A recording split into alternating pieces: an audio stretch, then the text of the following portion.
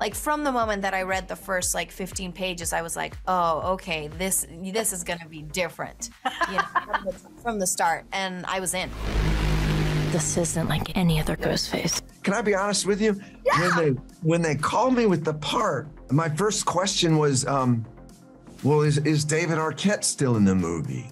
Because I hadn't seen Scream 5. Sure. So they called back that because I wanted to work with him. I thought I'd be cops in the same scene.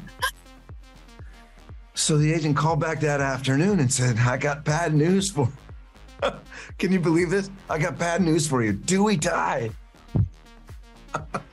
So that's how I found out. And then I go back and I watch all the Screams, and really David's work with Courtney too in that Scream 5 is really deep and it's really, really strong. So it was doubly sad that Dewey's gone.